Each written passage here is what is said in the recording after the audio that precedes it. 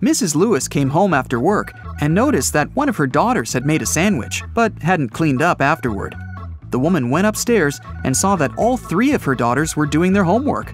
Abby, Ruby, and Nicole denied making a mess. Still, Mrs. Lewis knew who was guilty. How about you?